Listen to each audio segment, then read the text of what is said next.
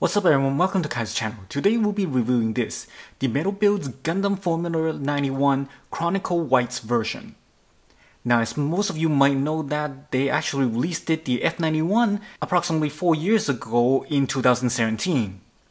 Now this Chronicle White version is basically the F91 that they released back then and also the MSV option set bundled together to give you this. So without wasting any more time, let's check it out. So before we unbox this, let's quickly go through the box because we have a very different looking box here that's not usually seen. As you can see right now, you have the F91 faced on the side and then the background you have the line art. But this is actually just the cover for the box.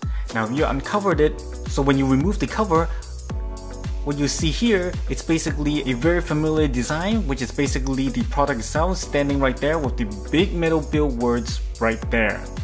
And as for the back, both of them are relatively the same and still showing how you can put it as the normal F91 and also the MSV 91. But apart from that, one has the line art and the other one doesn't, and that's it. So not quite sure why they actually need another cover to cover the original box. It's not like it's a limited edition like the Time Machine Nation Special where you have the box to cover to identify them. Alright, enough with the box, let's unbox this. So coming right out of the box is the first layer. Now this first layer is actually the accessories for the original F91. As you can see from the top right corner, you have all the two beam saber handles, followed by its beam effect right there on its left. Underneath the handles, you have the non-transformable head of the F91. And then to its left, you have the beam rifle. Underneath that, you have the different sets of hands that you can change into. And at the bottom, you have the beam shield. Now standing at the center, you have the two Vesper that goes to the back.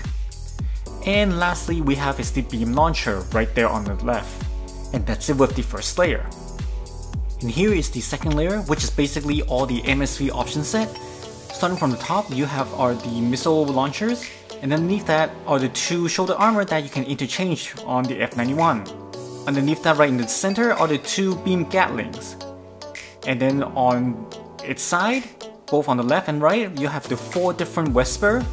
And then at the bottom of the beam Gatling, you have the backpack that holds everything together. And finally, next to that, you have the 2 caps that covers the joints on the F91. And that's it with the second layer.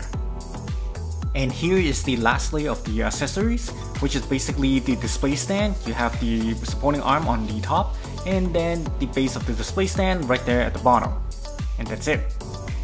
And finally, it's the styrofoam case that holds the main body. As you can see on the top right, it's the 2 antennas, and then on its left, it's the backpack. On the bottom left, you have the 2 beam shield that's inactivated, and then on its right side are these 2 transparent joints that would be for the display stand. So let's put them together and check it out.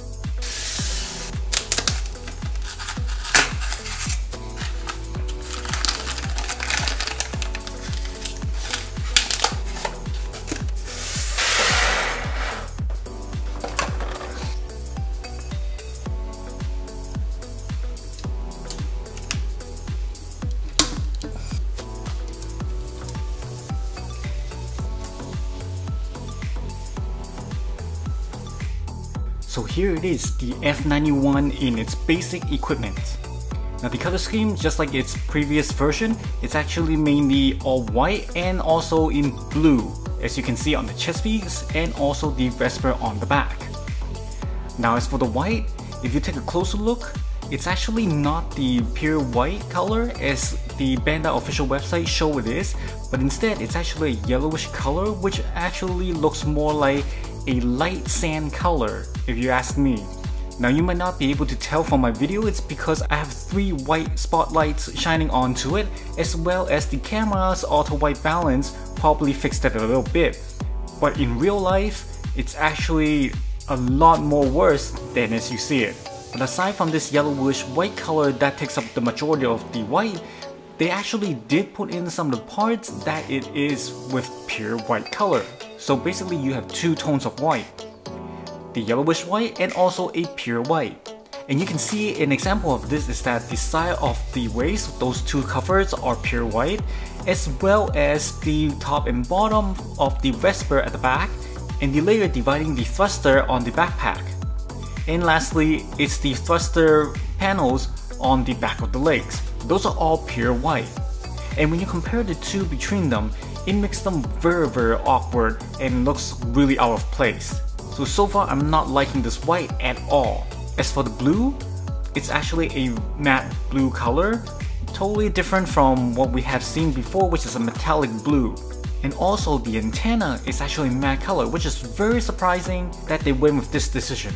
Now the only metallic color that I've noticed is that the gold on the chest piece and the silver on the arms and also the legs, as well as the eyes and the green sensor panel on the top of the head, those are metallic color. But aside from that, none of those are metallic color, which I think it's a little bit lacking on this aspect.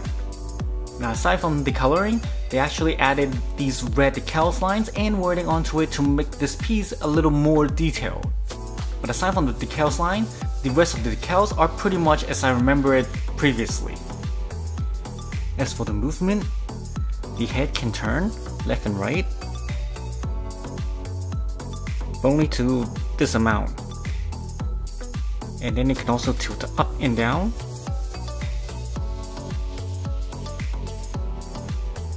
Like this.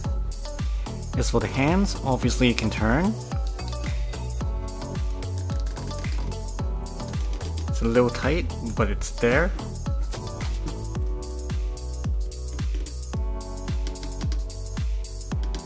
Just be warned that when turning, always turn with the shoulder armor. And then you can go on the side.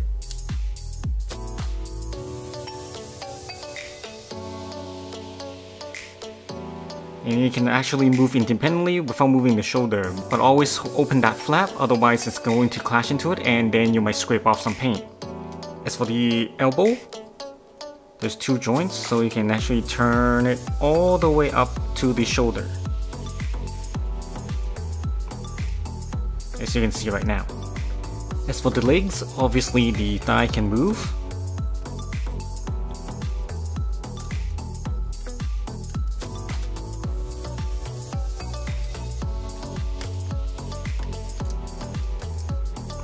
As you can see, it can go pretty up high. But as from the back, the thigh can only move all the way up to this point. The legs can also move to the side, all the way like this, which is also pretty high. And as for the knees, you can bend all the way to the back.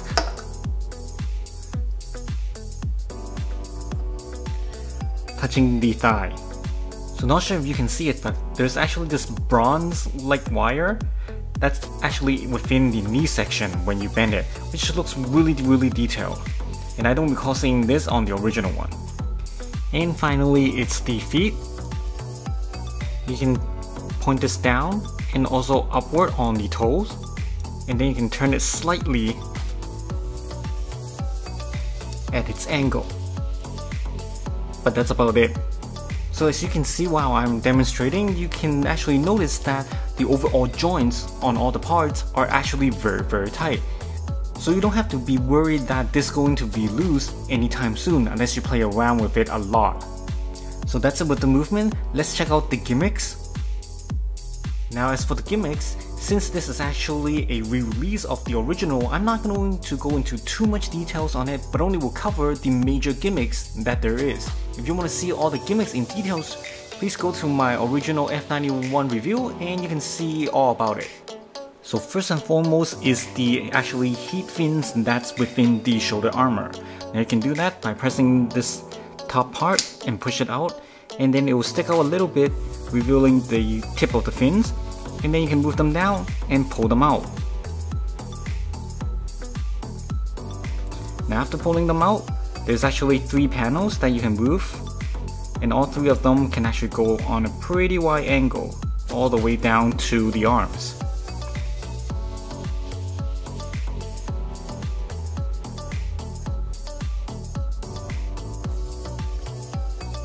Just like this.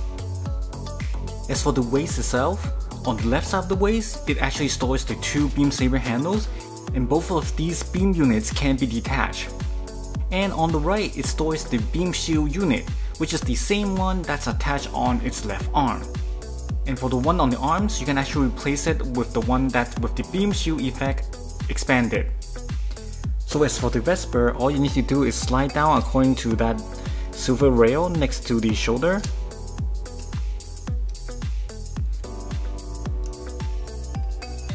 Just make sure it doesn't bump into any other piece to scratch it. Just like that. Now the Vesper actually can extend as well. Now what you need to do is hold on to the Vesper like right here. And also the point of connection right here. Make sure you slide that backwards like this. And technically the back should open up, revealing the inside. And also you can pull the front part out to extend it. Just like that. And final gimmicks, it's of course my favorite, the head. Now the head, you can actually do this transformation without interchanging any parts. How you do it is to open up the two side pieces.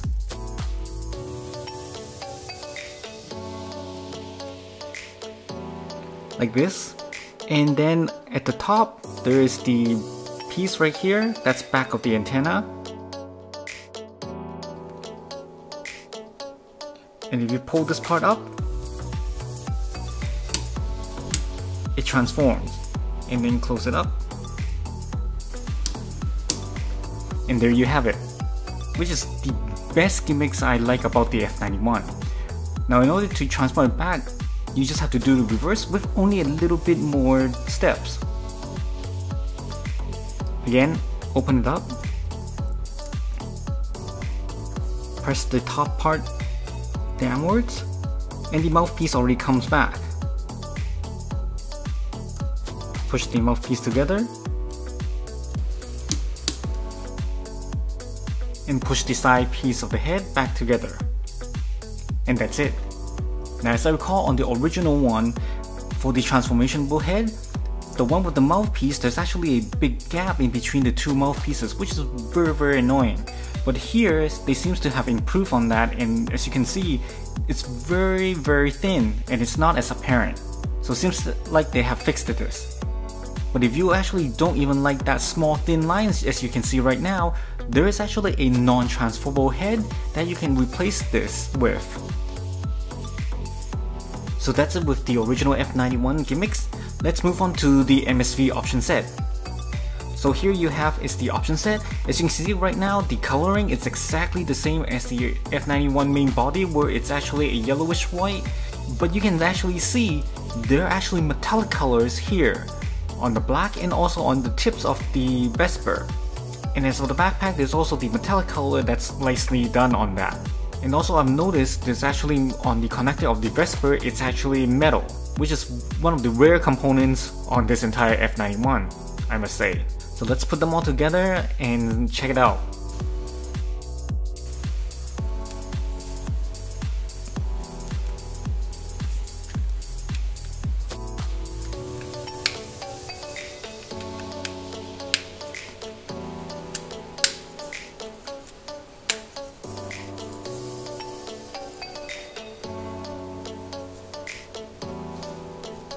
So for the twin Vesper backpack, all four of the Vesper can actually move at the connecting joints.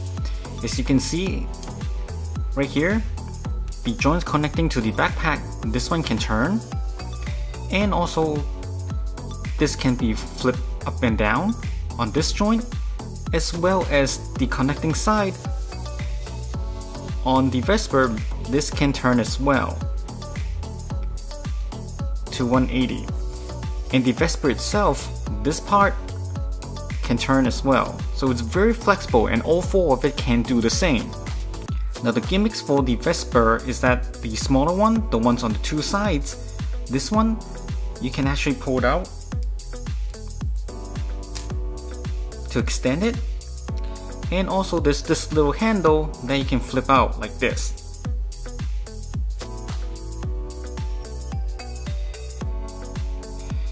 And as for the two longer ones on the top, you can pull this out. And this little scope can be pulled out like this. And then at the back, you can pull this out and then slide it backwards. So the final form will be like this.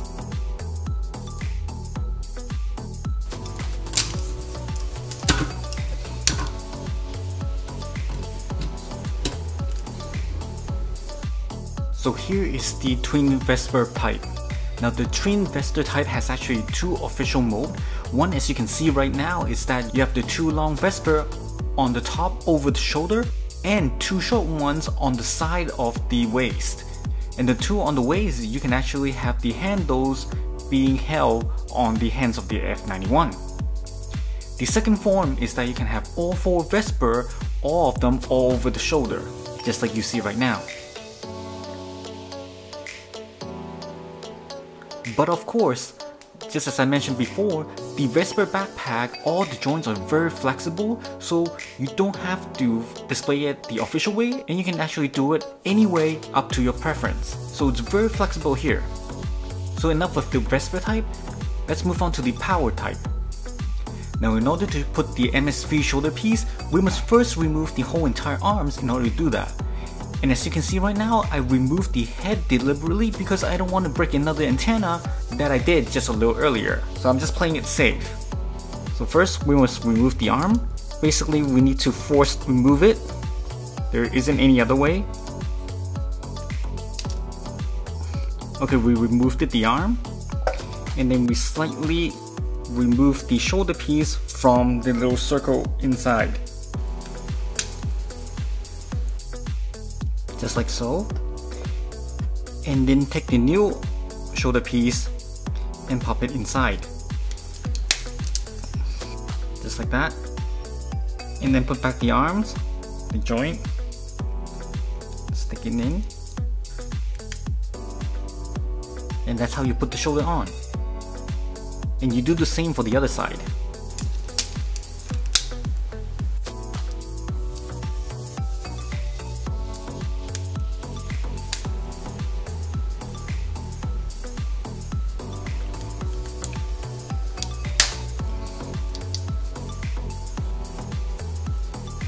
And then you equip the Gatlings by putting where the Vesper was. And finally put back the head. And then the backpack to lock it back in place. And you're done. Now for this MSV shoulder, you can see that those heat fins that's sticking out, just like the original F91 shoulder, these fins right here cannot be adjusted. They are stationary and you cannot contract them, so don't even try because you'll actually damage it. Now the gimmicks on the shoulder is just like the normal shoulder. This one can flip open, and also on the top you can actually open up.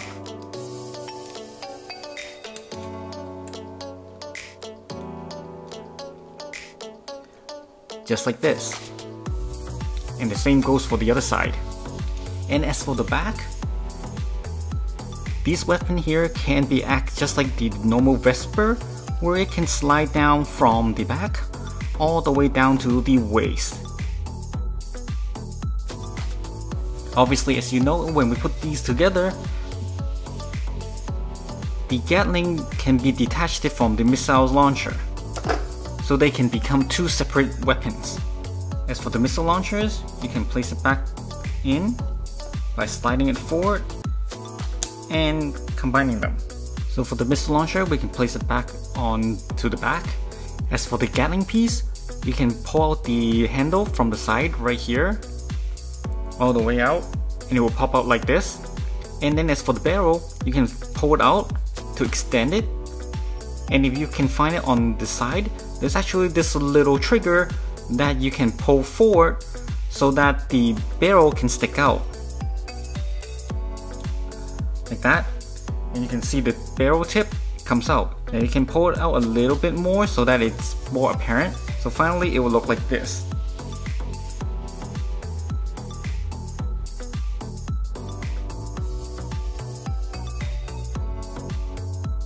Moving on is the base of the display stand, which you can see the background is white and you can see the F91 shadow right there on the left. And then for the text, it's very simple. You got the red lines on the top and bottom, followed by Formula Project F91 in blue, and then Gundam F91 in red, just like that. Very simple design, and I actually like the F91 shadow on the left. That's very nicely done. I actually like it a lot. But I was hoping they would actually put a little more design on the text itself. So the text part, it's a little bit disappointing. In conclusion, what do I think about this piece? Now this piece, 90% of it is actually the same as the previous version, which means all the gimmicks and all the accessories, components, they're all the same. So this piece is actually really fun. You have the base form F91 with the 2 Vesper on the back, and then you have the twin Vesper backpack from the MSV option set, as well as the new shoulder and the Gatling and missile launcher that you can replace it. So lots of accessories and components that you can play around with. Aside from that, they actually improved a bit on some of the components. For example, all the joints are now very tight, so you don't have to be worried about the joints being loose anytime soon unless you're actually messing around quite a bit with the joints. As for the antenna and also the shield unit, the little holes are actually pretty small and you might have some difficulties putting it on. But if you actually put it on, it actually sticks on pretty tightly. So you don't have to worry about it falling off. But for the same reason, it is also why I accidentally broke one of the antenna, is because of that. You see, the holes and also the antenna are actually barely fitting together. And that's why when I was putting on the antenna, I used a little bit too much force and my hand slipped and broke the antenna. So for you guys, if you're putting on the antenna, just be very careful with it, otherwise you might end up like me, and that's not something that we want. So the overall, there's actually improvement on this compared to the old. However, there's one major flaw in this whole entire thing, is that, as you have guessed it, it's the color. Now, the color white, it's absolutely horrible. Not sure why Bandai went with this decision to use this white, and most of all, what's frustrating is that what they show on the official Bandai site, it's completely different from the actual product. So in other words, it's almost as if it's like a scam, and that drives me crazy on this. So for anyone who's actually buying this, just to make sure that you've seen the actual product before you go buy it. It's totally different from how you imagine it.